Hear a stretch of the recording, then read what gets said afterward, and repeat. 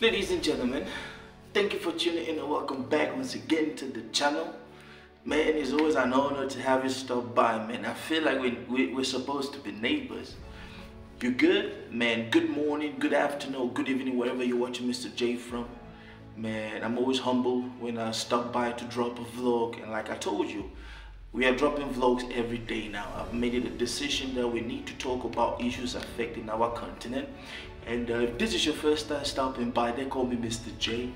And we are proudly motherland on Mr. J's reaction. I react to music, entertainment, politics, social life, anything that is coming out of motherland. I gotta give my own 2 cents in. Thank you for tuning in. I want us to talk about the situation down south. And if you know about down south, you know I'm talking about South Africa.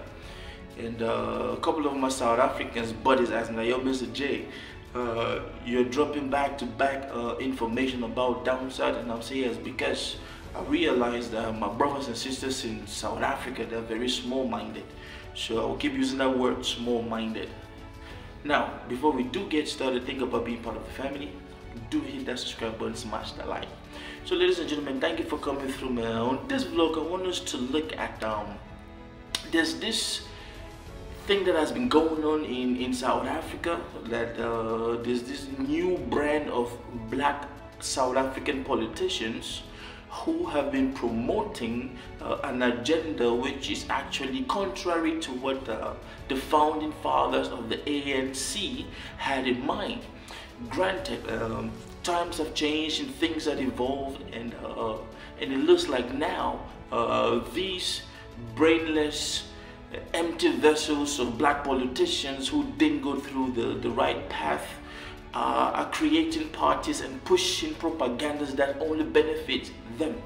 Now, I'm not going to be citing any politician, I think that you guys already know, but have you guys realized that for the past couple of years, it seems as if it's been difficult for any black African immigrant to move to South Africa and create some kind of like a political party?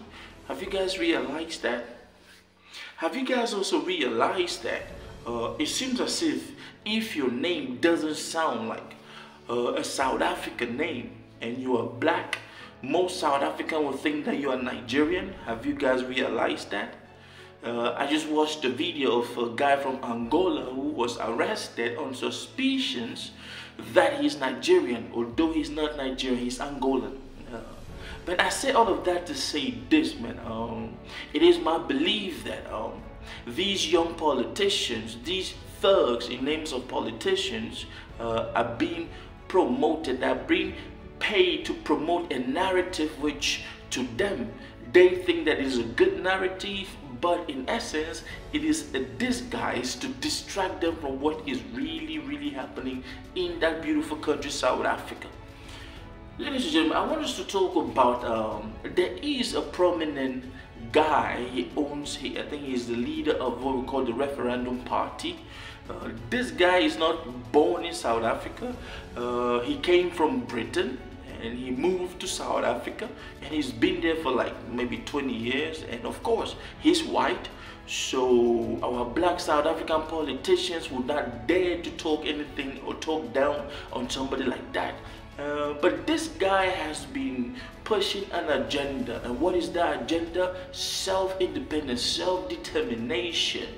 This guy has been working to ensure that a certain part of South Africa should seek for independence. Now, this is what I will tell you. He is white. He goes by the name Phil Gregg, and this guy has been one of the most racist and straightforward guy that I've ever come across. One of you led me to check out this guy, and I've read a whole lot about him and his ideologies and his philosophies. These are dangerous elements to the community, to that country. Now, I don't know why our black South African politicians, who have been very open about xenophobic messages online towards fellow black Africans, these same Africans who genuinely helped to help you guys liberate yourself from the grip and clutches of apartheid, Now, I want us to talk about this Phil Greg. Phil Greg is a dangerous element to the South African society, because what Phil Greg is promoting, and I know that, you know, Phil Greg looks like a Jewish descendant to me, and he has been promoting this idea of letting a state, the Western Cape, to become an independent state. Let them decide on what they want to do. And how are they going about this? There is currently something going on in that part of South Africa where the DA is granting resident permits for Europeans who move into South Africa as much as they want.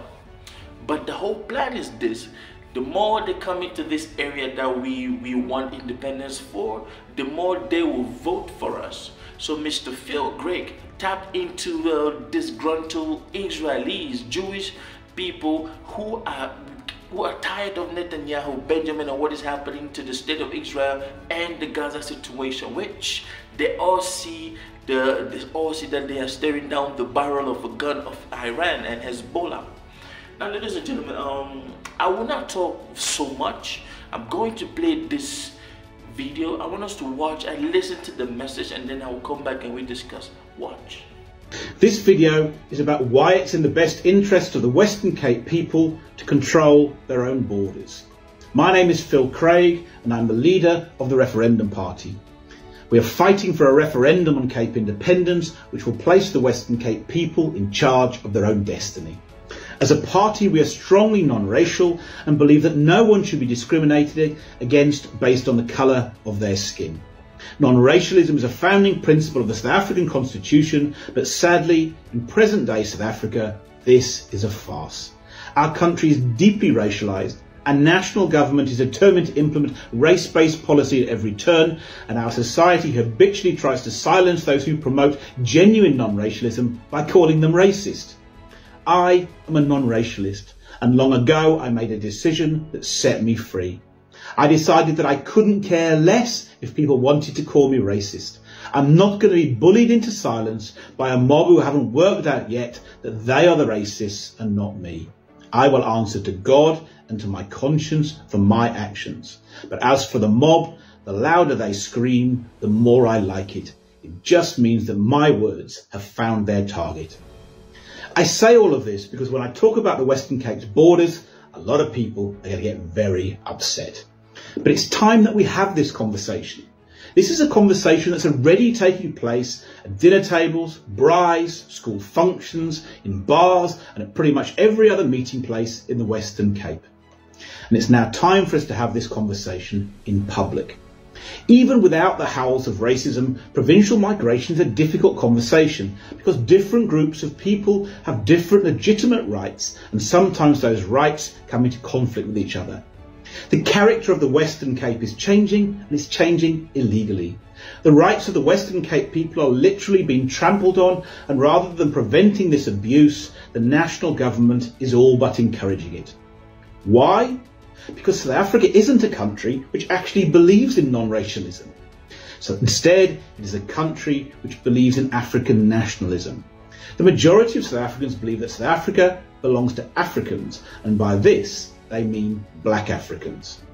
Other races are at best tolerated and at worst are subject to the relentless racial abuse which very few are willing to call out as the racism which it truly is.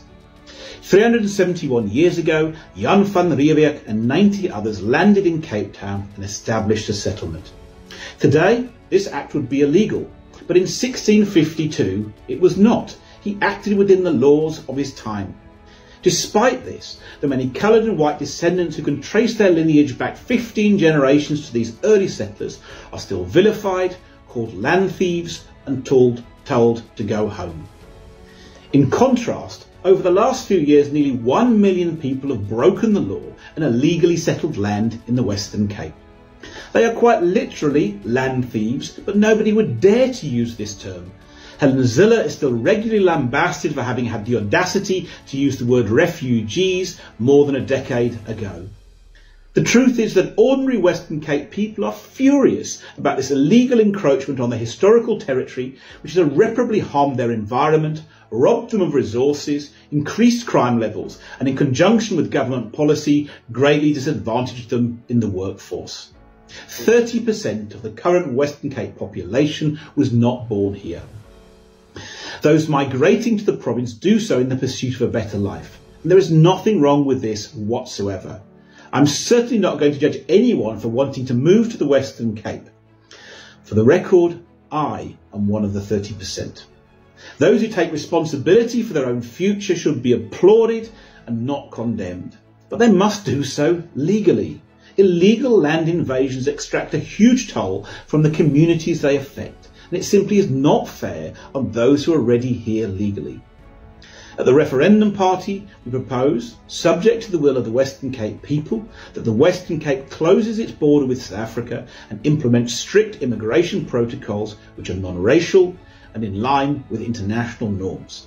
Regardless of their race, all people must be welcome to come to the Western Cape, but they must do so legally and in a manner which enhances the quality of life for existing Western Cape citizens as opposed to causing them harm and distress. Our purpose at the Referendum Party is to create the conditions which will allow the Western Cape people to fulfil their potential, which will then result in the creation of a first world country at Africa's southern tip. This is only possible through Cape independence.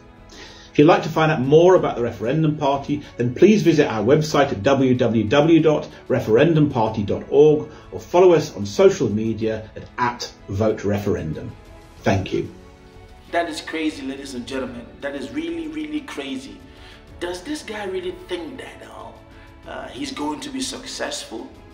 But with the black masses in South Africa and there are funny politicians who keep promoting and enriching themselves, they're promoting an agenda at the detriment of their own people, and they do not even know. Hear what this guy just said. You think that he's kidding? No, he's not kidding. He's dead serious. And he got the finances, he got the backings of a whole lot of people who want to see a white-only state exist. And of course, remember I did drop a vlog about Orania and the Klipfontein. These are people that can gladly move to that part of South Africa and create a different state. Is it going to happen? With the mindset of these current black South Africans, with that mindset, they don't even know that they're being distracted and something far dangerous is happening, that this whole illegal immigrants thing, Nigerian this, Mozambique this, Zimbabwean this, it's crazy. It's really, really crazy, and it's very, very dangerous for that country. Now, I want you to leave a comment and let me know. Let's chime in as Africans. Do you see this Phil Gregg as a threat? And do you see this manifesting, coming into fruition? Let's say 10, 20, 30 years from today, because the more people will come into that part of South Africa, they will issue them residency and they will be there for like maybe 5, 10 years, and then they will have their referendum, and all of them would, of course, they are going to vote. They will say yes. Man, that's my time, man. I cry inside because the spirit of Pan-Africanism is dead with our black brothers and sisters in South Africa. But I do hope that something changes and you just stop this agenda from manifesting. Stay blessed, man. Have a good day.